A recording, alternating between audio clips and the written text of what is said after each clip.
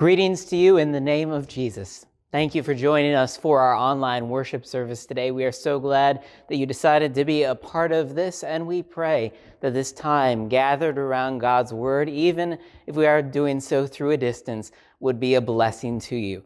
Just a few quick announcements from the announcements bulletin. As always, try to download that announcements PDF, look through it, but I want to just get some of the highlights from there. January 31st, this Sunday, we have a voters meeting. This is our regular January voters meeting that we have every year. So there are items of business listed there in the bulletin for you to look at, but it would be great if you could join us for that. It's at 12:30 p.m., a little bit after the late service when we have time to take some things down and become ready for the service. Sunday school is not yet meeting in person, but they do want you to know that they have links to some of the Sunday school lessons. So at home, you can still go through those lessons with your kids and continue learning with them with God's Word. There's also announcements for our school. February 11th from 5 to 7 p.m. This is a Thursday. The school has an open house. So if you know people who are interested in our school, they want to see some of the classrooms, some of our teachers, please do let them know that important date. We would love to be able to meet them. There is also an announcement about the school pork chop and silent auction dinner. That takes place March 20th, but there's some information you need to know beforehand. We will be selling tickets for it beginning February 13th, but what is it? Well, it will be a drive-through pork chop dinner. So you can grab the food and you can go, you can eat it at home. You don't have to worry about social distancing or any of that stuff. But another component of it is also an auction. And so we are collecting items for that auction, and there is information at the school site. You can inquire in the office if you're not actually at the school, so that you can have the right paperwork to be able to give to businesses so that when they donate to this auction, they can also get the tax credits for that donation. If you have any questions about that, just contact us in the school office. One last thing, there is also a note about February 13th and 14th. That weekend, LWML will be having their Mite collection. We were scheduled to have LWML's special Sunday in November during the time when we were not having in-person worship services. And so we wanted to try to bring that back. We're not going to have a full-blown LWML Sunday, but we did want to have that Mite collection because those mites go towards so many good service projects and opportunities. We wanted to make sure that we did our part to be able to bring those mites to the Northern Illinois district and to the body as a whole for Lutheran Women Missionary League. Those are all the announcements for our worship service that I was going to draw your attention to. So now we turn our eyes to the service itself. We are still in the season of Epiphany. This is a season where we see the revelation of Jesus, who he truly is, not merely a human, but the Son of God. And in our gospel reading today, we see Jesus at work in his mission, bringing disciples to follow himself and proclaiming the kingdom of God that is at hand, that has come in Jesus himself.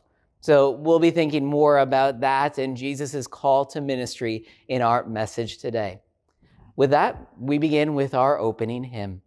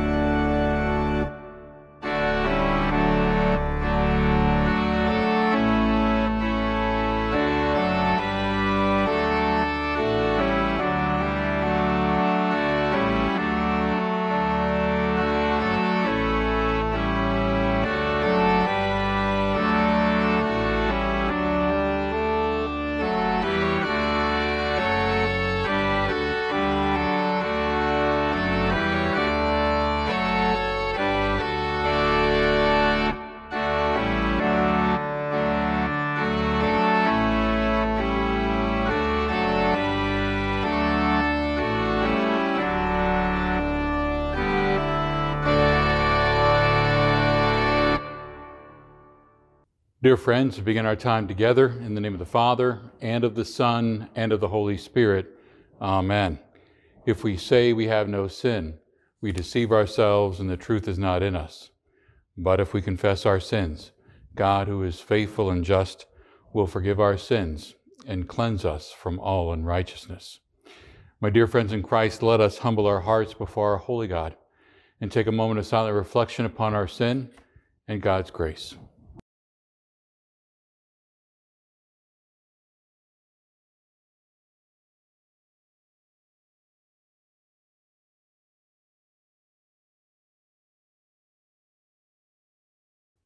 Let us then confess our sins to God our Father.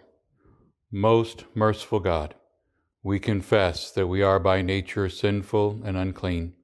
We have sinned against you in thought, word, and deed, by what we have done and by what we have left undone. We have not loved you with our whole heart. We have not loved our neighbors as ourselves. We justly deserve your present and eternal punishment. For the sake of your Son, Jesus Christ, have mercy on us. Forgive us, renew us, and lead us, so that we may delight in your will and walk in your ways, to the glory of your holy name. Amen.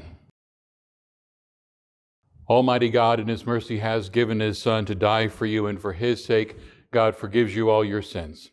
Upon this, your confession, I, by virtue of my office as a called and ordained servant of the word, announce the grace of God unto all of you, and in the stead and at the command of my Lord Jesus Christ, I forgive you all your sins in the name of the Father, and of the Son, and of the Holy Spirit. Amen. The Lord be with you, and also with you. Let us pray. O Almighty God, you turned the hearts of the prophet Jonah and the apostles Peter and Paul, through their preaching, caused your call to repentance and salvation to be proclaimed. Bring us to true repentance. Fill us with faith in your word and send us to share your love with the whole world. Through Jesus Christ, your Son, our Lord, who lives and reigns with you in the Holy Spirit, one God, now and forever. Amen. The Old Testament lesson is from Jonah 3, starting at verse 1. Then the word of the Lord came to Jonah a second time. Go to the great city of Nineveh and proclaim to it the message I give you. Jonah obeyed the word of the Lord and went to Nineveh. Now Nineveh was a very important city. A visit required 3 days. On the first day, Jonah started into the city. He proclaimed, 40 more days and Nineveh will be overturned. The Ninevites believed God. They declared a fast, and all of them, from the greatest to the least, put on sackcloth. When God saw what they did and how they turned from their evil ways, he had compassion and did not bring upon them the destruction he had threatened. This is the word of the Lord. The Holy Gospel according to St. Mark, the first chapter. Glory to you, O Lord. After John was put in prison, Jesus went into Galilee, proclaiming the good news of God. The time has come, he said. The kingdom of God is near. Repent and believe the good news. As Jesus walked beside the Sea of Galilee, he saw Simon and his brother Andrew casting a net into the lake, for they were fishermen. Come follow me, Jesus said, and I will make you fishers of men. At once they left their nets and followed him. When he had gone a little farther, he saw James, son of Zebedee, and his brother John in a boat, preparing their nets. Without delay, he called them, and they left their father Zebedee in the boat with the hired men and followed him. This is the gospel of the Lord. Praise to you, O Christ.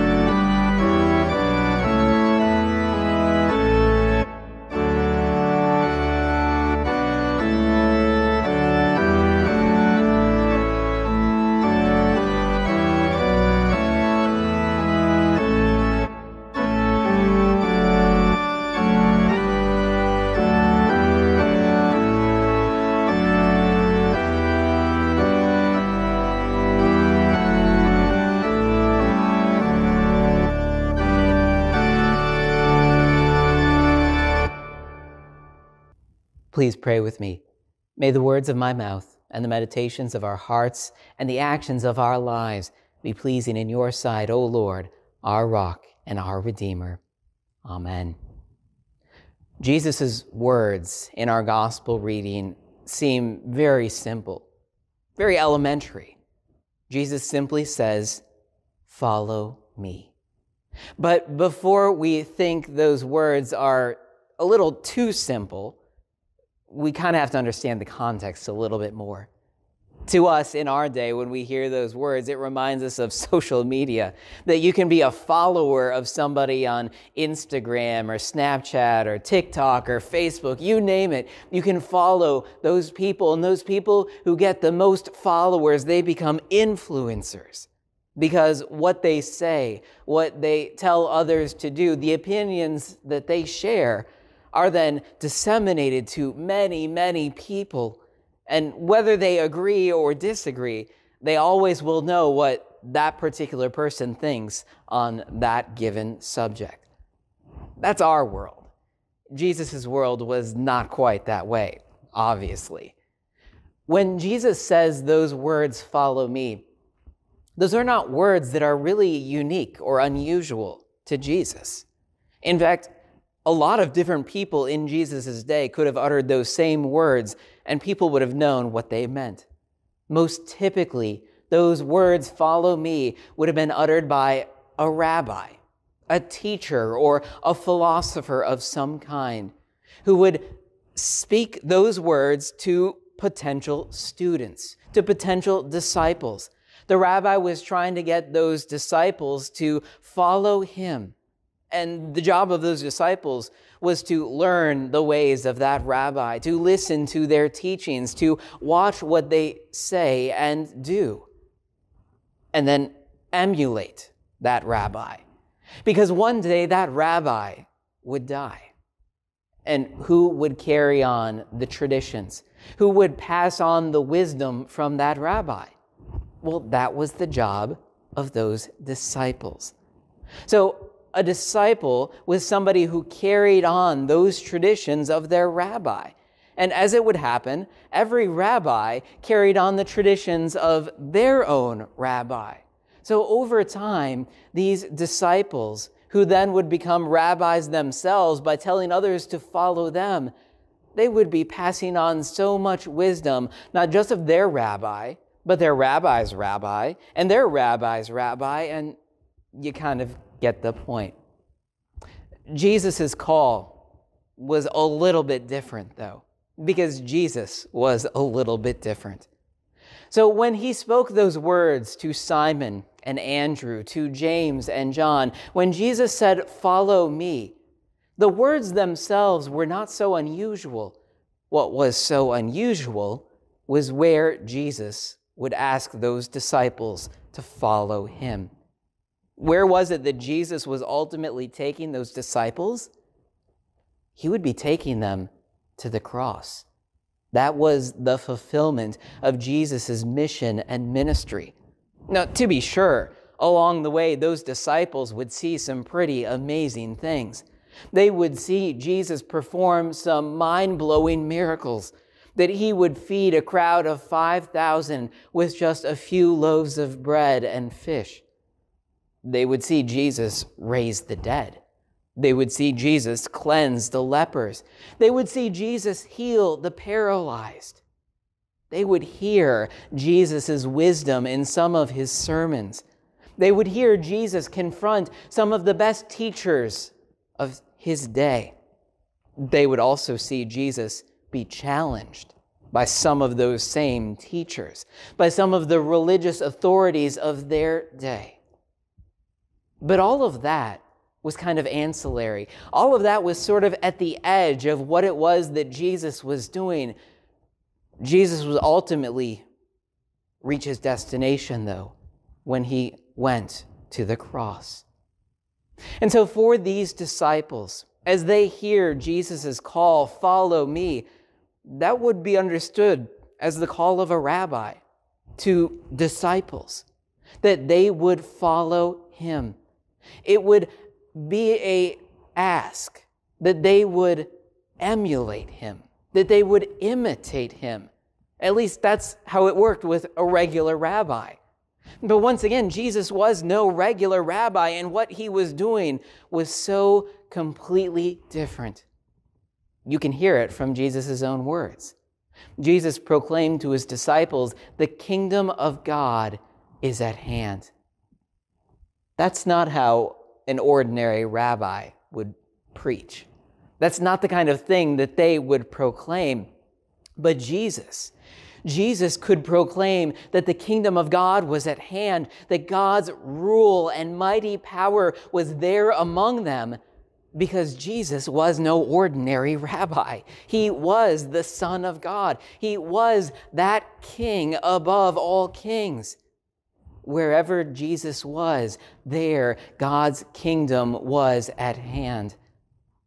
Jesus ultimately was bringing to those disciples and to the whole world a new kind of kingdom, a kingdom of life. Because remember, all of those other disciples who would follow all of those other rabbis, they knew that at the end, their rabbis, their teachers would die. And it was up to them to pass on, to emulate what their rabbis taught them. And they knew that one day they too would die. And they would have to have new disciples to pass on what they taught. Jesus wasn't beginning that kind of teaching ministry. Jesus was bringing through himself an end to that chain, an end to that chain of death.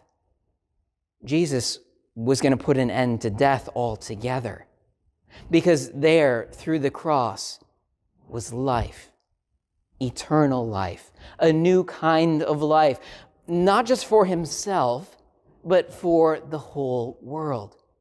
And so Jesus' own disciples weren't to imitate him. They were not to emulate him. They themselves were not to go to a cross and lay down their lives for the sins of the world. Rather, they were to go out and proclaim to others what Jesus had done. And so Jesus told those first disciples to repent, to turn from all of the other ways of this world, to turn their allegiance away from all of the other teachers out there, away from all of the other authorities, even from their own desires, and to look to him and to believe the good news that was there in Jesus himself. Because Jesus was going to completely upset the whole world, because the kingdom of God was at hand. The problem with this world was a problem that I think everybody pretty much understood. It's something that we understand in our day as well. We see it all the time in its form, death. But here's the thing.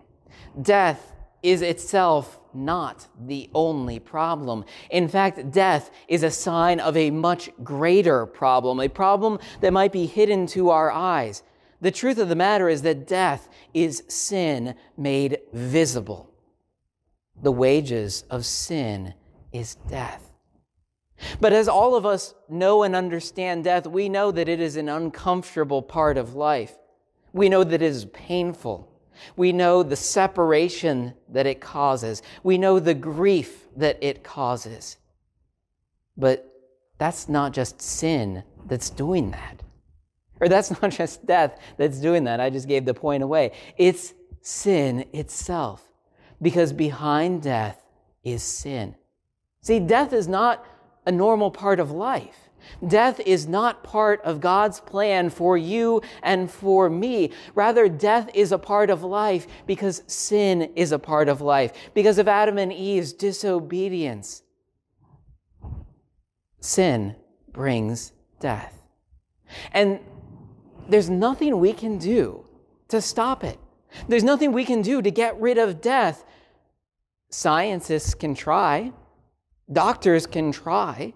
You can try to get all of the right amounts of exercise. You can try to eat the right foods. You can do so many different things. And yeah, you might live a few years longer, than you would have lived had you not done those things. But eventually, death will come. It always comes, because that is a part of our broken world. But Jesus comes into this cycle to disrupt the cycle, to break it completely.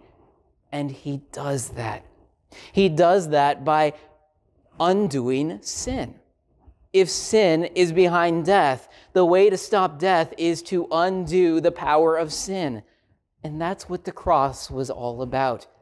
That Jesus, once and for all, would pay the price for all of our guilt, for all of our disobedience, for all of those times when we know the right thing to do, but we don't do it. That's what Jesus was trying to make sure those disciples knew, that they would follow him all the way to the cross so that they would see that that cycle of death, that cycle of sin has been broken. How? Because Jesus would bring forth the forgiveness of our sins, the forgiveness of sins that would be made possible by his death. And wherever there is forgiveness of sins, there is life. That eternal life which God gives to you and me. It all flows right through the cross, right through Jesus' sacrifice. Jesus rose again on the third day because death could hold him no longer. Why? Because sin had been defeated. Those disciples, there's no way they understood all of that in those opening days. But they didn't need to. It didn't depend on them, did it? Jesus was going to do it all. Jesus said the kingdom of God is at hand because he was there and he would lead them and guide them. All they needed to do was repent. Repent and believe the good news. To see what Jesus had done and to give thanks and rejoice. And so they did. So those disciples would follow Jesus to the end of his life. And even after his death, they didn't get it. But Jesus comes to them on the third day. Jesus comes to them raised from the dead, and he assures them that everything has been accomplished. He had done it all. And he gives them that gift of life. He gives them the forgiveness of sins. And he tells them, it's now your jobs to go forth and tell others about this good news, this message of life, that they too could be a part of God's kingdom, not the kingdom of death of this world, not the kingdom of sin, but the kingdom of life, everlasting life, brought through the cross, brought only through Jesus. This time of the year, churches are often urged to recognize the sanctity of life. Many churches have what they call Life Sunday. And we've done that in the past, and in a sense, this Sunday is kind of Life Sunday. But it's always hard to preach on that subject because it's always hard to address the fullness of what that means. That it means that life is holy. Holy because it comes from God himself. It is sacred, a gift from God. And that's all life.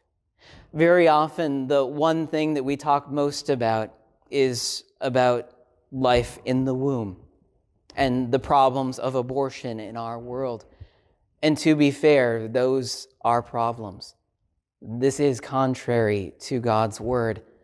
But the sanctity of human life is about life in all forms, from the womb all the way to the tomb. It has to do with how we treat one another, and that's at all stages of life. That means people from all walks of life.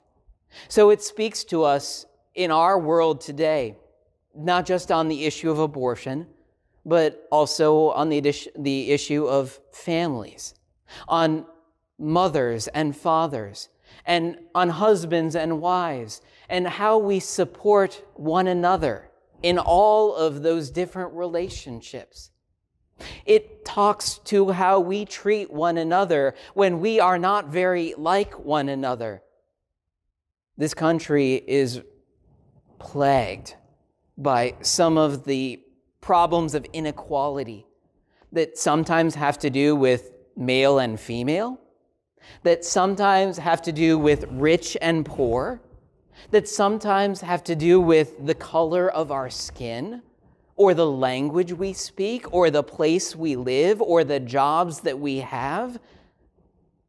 All of these things undermine that value that we are all creatures of our Heavenly Father. And when we talk about one particular issue, it means that we don't talk about other issues. And so what often happens is that we start to think, we're doing pretty good. We're doing a good job of following Jesus because we don't have abortions. We don't do this really bad thing. And we look down on others who have. We look down on others who commend it. The problem with all of this is that it just puffs us up. The problem with all of this is those who maybe have done some of these things, they feel like they have no place in God's kingdom. The thing missing here is the gospel. Remember Jesus' call of discipleship when he said, repent and believe the good news. See, we all struggle in various different parts of that spectrum from womb to tomb. There are different people in our world that we don't value, that we don't love, that we don't defend. This is an issue that should cause all of us to repent. But Jesus says that's not where it ends. Where does it end? It ends in the gospel. It ends in faith in Jesus. Jesus calls all of us to follow him. And when we do so, we realize that we are a lot more alike than we think we are. Because we're all sinners. We're all people who are stuck in that cycle of life and death. We cannot celebrate death. We cannot condone it. We must always be working to value and defend human life, whether that's in the unborn, whether that's in people with disabilities, whether that's in the elderly, whether that's in people we don't like, whether that's in people who are different from us. Wherever it is, we must be about that business. But that doesn't make us better or worse than those that don't do these things. We are all sinners.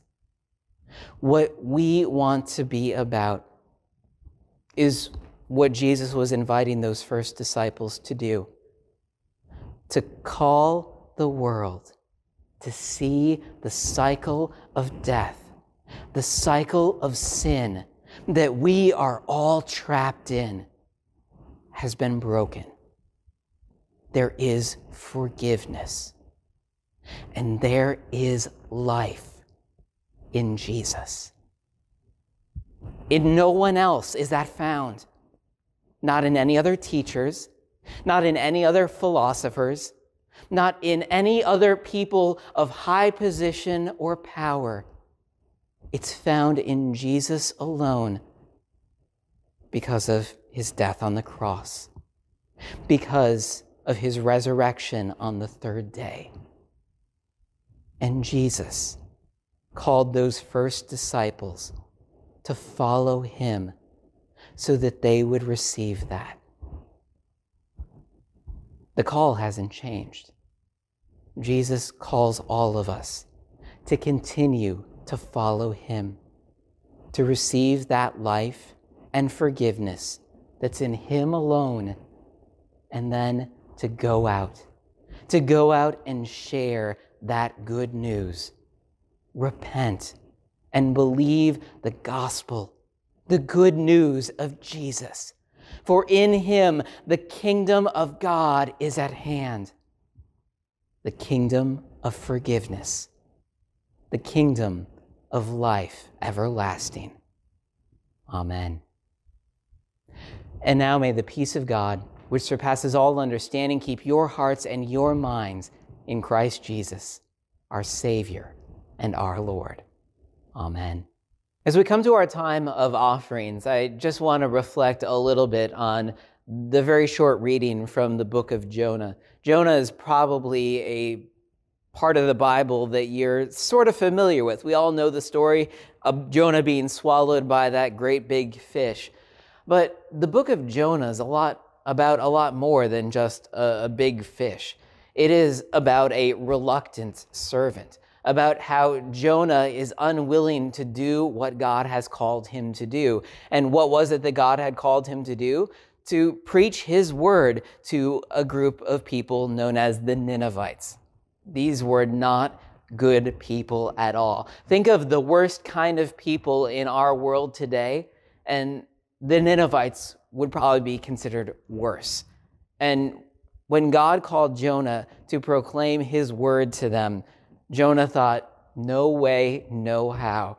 Because Jonah knew that they just might listen to God's word and they just might repent. They just might believe that word, and they too would be God's people. They too would know God's love and forgiveness.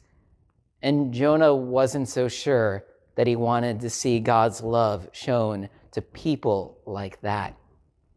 It's a very convicting story to me, because to all of us, there are always people in this world that we kind of look down upon, people that we consider to be worse than us, or the wrong kind of people. But God's love, he doesn't have those same kind of boundaries. God's love, it goes to all kinds of people. It goes to all people. And through the ministry here at St. Paul's, we would pray that we would go to all kinds of people. Yes, people who are like us, but also people who are not like us at all. Yes, to people who share our values, but also to those who don't. Because the one thing behind all of this is we have an all-compassionate God who sent Jesus, his Son, to die for the sins of the whole world. When you give your tithes and your offerings, we pray that we would be faithful in that service to God, that we would not be reluctant servants who would turn away from God's work, but instead that we would go about it with joy, to know that God loves not just us, but the whole world.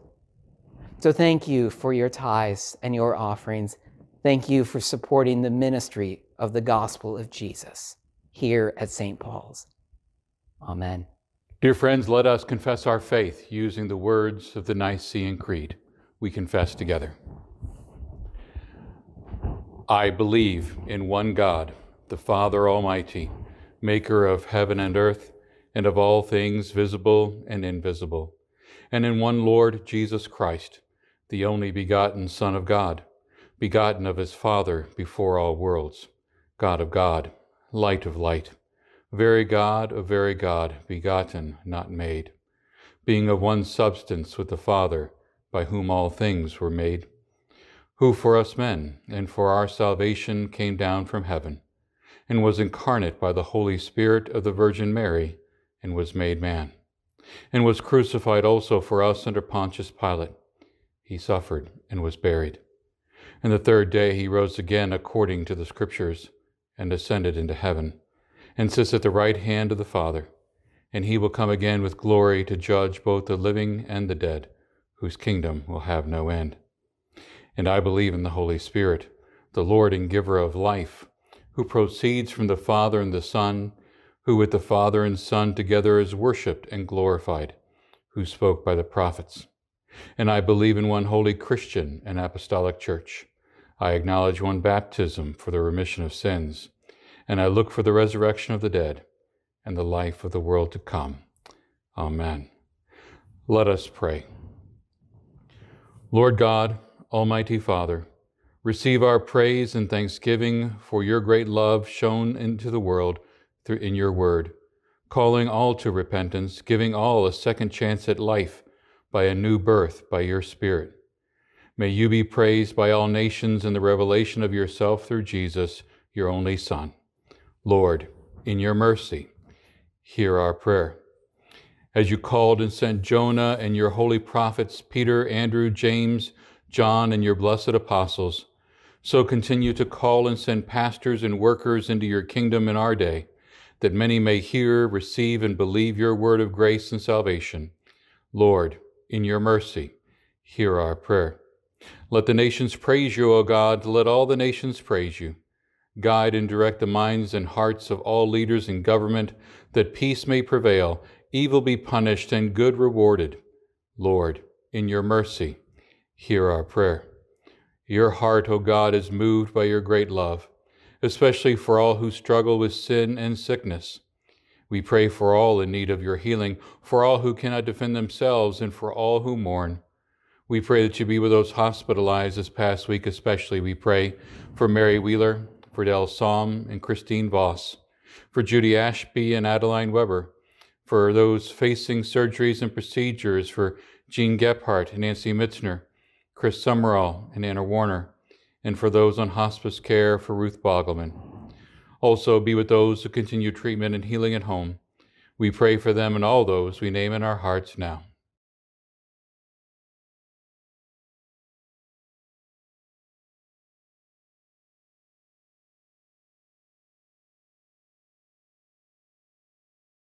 O Lord, comfort them with a word of your grace and power to save. Lord, in your mercy, hear our prayer. No greater love do we know than the sacrifice of Jesus, his body and blood given and shed on the cross.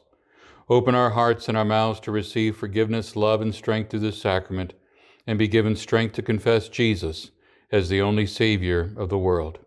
Lord, in your mercy, hear our prayer.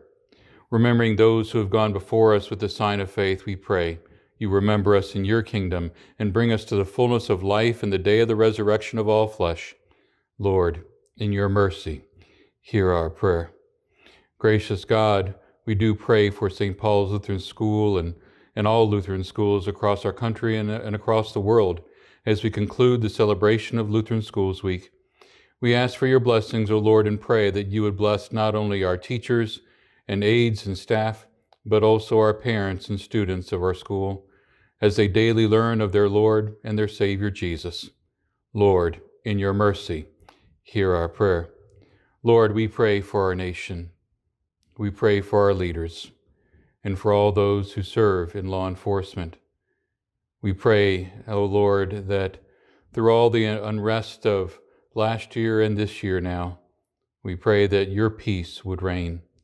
We pray that the plans of the evil one would be undone, and that you would bless our nation with your guidance, your presence, and especially your peace. Lord, in your mercy, hear our prayer. Into your hands, O Lord, we commend all for whom we pray, trusting in your mercy through your Son, Jesus Christ our Lord, who has taught us to pray. Our Father, who art in heaven, hallowed be thy name. Thy kingdom come. Thy will be done, on earth as it is in heaven. Give us this day our daily bread, and forgive us our trespasses, as we forgive those who trespass against us. And lead us not into temptation, but deliver us from evil. For thine is the kingdom, and the power, and the glory, forever and ever. Amen. My dear friends in Christ, go with the blessing of our good and gracious God. The Lord bless you and keep you. The Lord make his face shine upon you and be gracious unto you. The Lord look upon you with his favor and give you his peace. Amen. Let's continue as we sing our closing hymn.